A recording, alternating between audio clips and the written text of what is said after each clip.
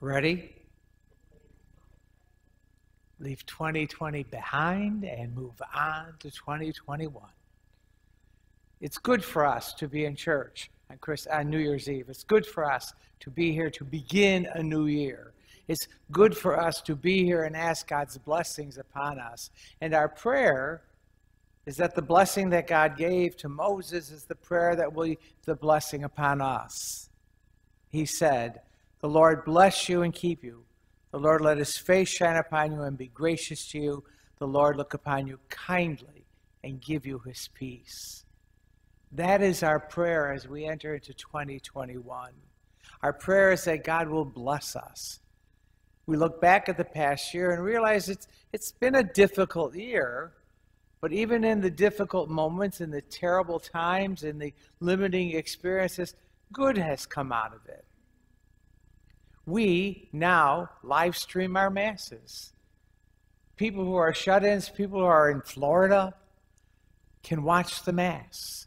They can be here and be a part of this community.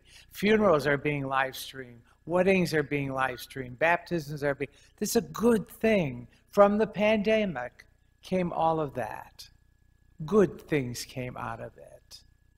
And being quarantined with your family, as crazy as it was, also helped you to draw closer to each other, to talk to each other, to listen to each other, to be a little more sensitive to the quirks of the other, and to allow it to happen without being angry about it. Good has come out of it. Good has come out of this terrible year 2020. There have been some horrible losses. People not coming to church, people afraid to come to church, people giving up on church. And the big question, Father Deacon Dan and I, Father Dan.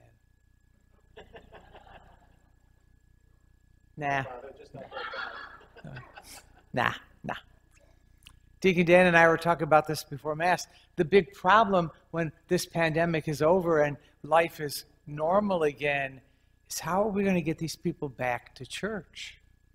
How are we going to evangelize people to let them realize how important Mass is, how important sharing the Eucharist in person is, not virtual, but coming and sharing at the table of the Lord, hearing God's word and sharing this meal together.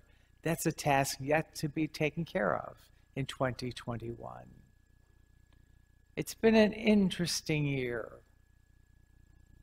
And as we come here to church, on this, the feast of the Solemnity of Mary, the Mother of God, the Church in her wisdom presents to us Mary as a role model for the rest of the year. Mary, who was open to God. I will be your servant, whatever you ask of me. And she believed when the words of the angel came to her, Hail Mary, full of grace.